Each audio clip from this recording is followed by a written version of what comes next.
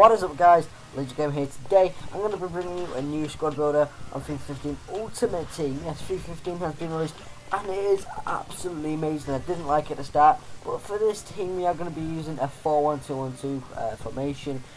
When I bought this team at the time, it was 25,000 coins, but then I lost a game to one of my friends that had Messi, Ronaldo, and he actually legitimately got him.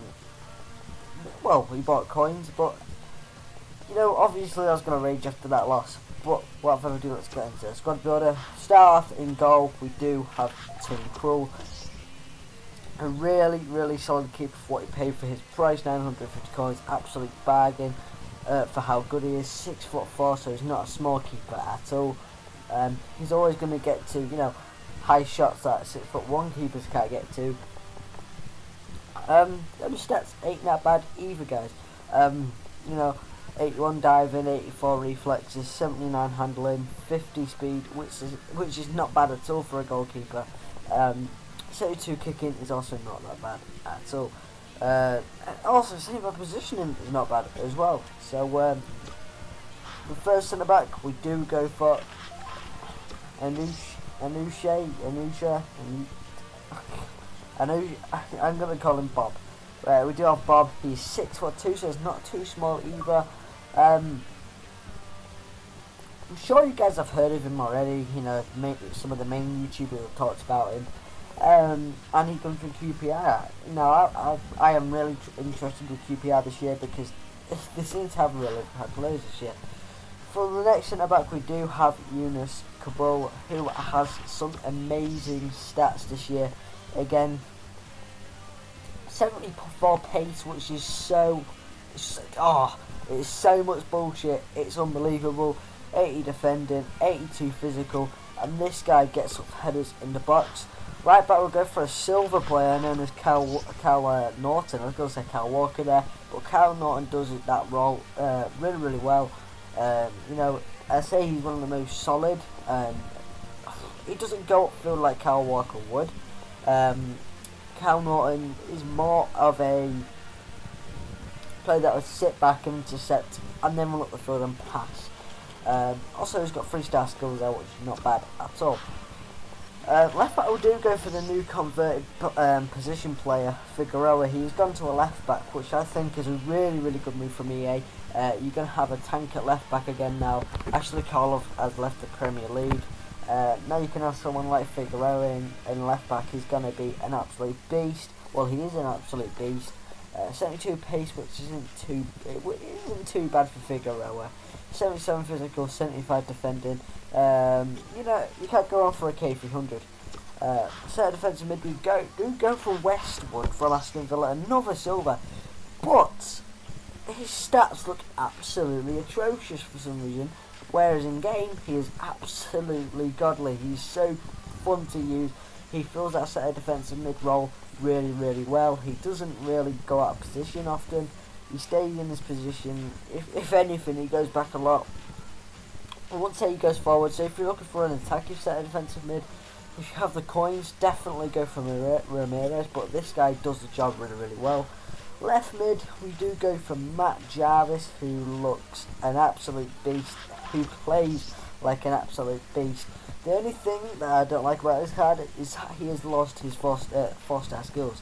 He still has the 5-star weak foot, high attack and work rate, which is great. 87 pace, he's lost a bit of pace. 62, 67 shot, but he shouldn't have lost that at all.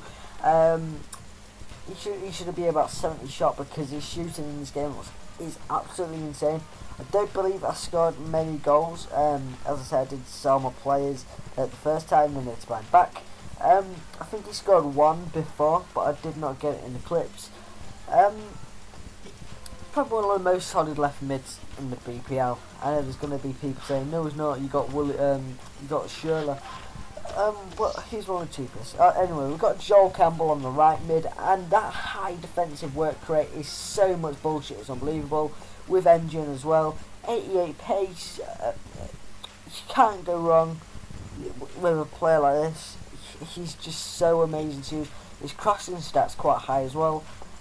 Centre attacking mid was a really hard choice for me to fulfil. There was many options, but it came down to two. Down to two, and I chose Tarab. But there was another player that I really did like using, and that was Campbell. I did get him on loan, so he isn't a part of the total coins. But Tarab does score a really good goal in this squad builder. And you know, 5-star skills in the BPL for a centre attacking mid. It's an absolute. Well, it's not a must-have, but it is a good addition. Campbell did also score a good goal in the game. Not many. I prefer Tarab. I just prefer Tarab over Campbell. So, first striker we do have is Mame Diouf. We are going to put him on the right. 6'1", 75 physical.